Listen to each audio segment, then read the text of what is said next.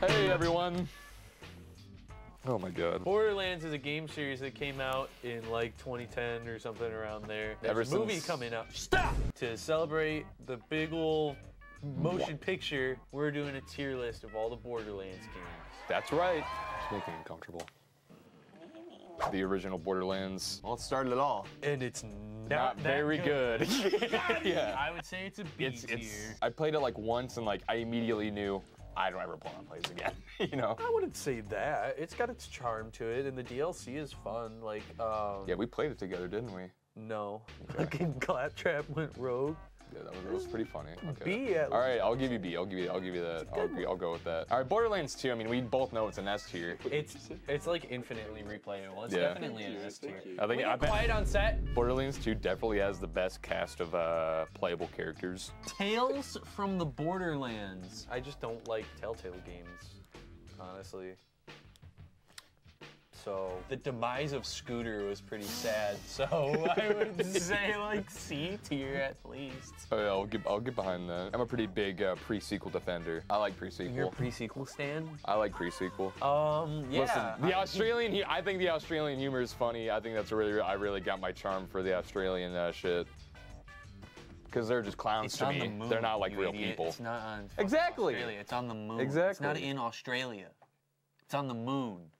They're moon jokes. Australian Developed people in do it. Space. They developed it on the ISS. Thank you. C tier. You think it's worse than 1? All right, name the DLC. Fucking next. Borderlands 3. We were all so hyped Biggest for Borderlands 3. Fucking letdown I have had in my Oh my entire God. life.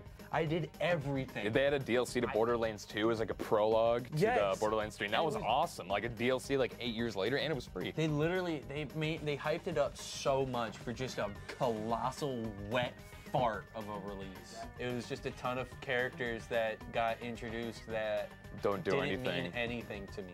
At the end of the day, I did not care. I just don't care. New Tales from the Borderlands. I didn't play this one. I didn't play it either, so we're gonna skip that. So, Tiny Penis's Wonderland. It's like a top-down, like, overworld, kind of like in, like, early Final Fantasy games. So you have this, like, you're in the overworld and you go to, like, little sections and then they put you in a map. Fucking hated it. It's on Game Pass. I didn't pay any money for it. Not as bad as Borderlands 3. Borderlands 3 sits alone in F because it was a fucking massive. Kind of killed the franchise. The movie isn't out at the time of this recording, but I think Roland I is think supposed to be like 6 feet tall. Yeah, and they got Kevin Hart. I can show you on my hands every time Roland cracked a fucking joke, and it was 0 fucking times. You're wrong. He cracked one joke. What? With Lilith. He was like, "Baby, you're always on fire." It's not a joke. He's trying to fuck her. He's horny. Bobby Lee is in this? Yeah, Bobby Lee is in the movie? Bobby Lee is someone called Larry, but we'll see who that is. Jack Black is the only like decent casting, but even then, why wouldn't you just get the voice? Yeah, that dirty.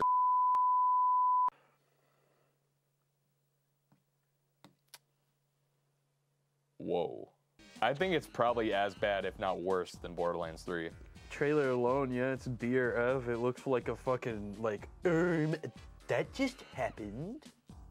This was actually a pretty depressing video to make because it made me realize how corporate greed destroys your childhood, you know? Guys, thanks for watching. I'm Evan, this is Ethan. You should make sure to like, comment, and subscribe if you like more content like this. Yeah, I don't know. Sweet goodness, I guess. Subscribe to Badtastic!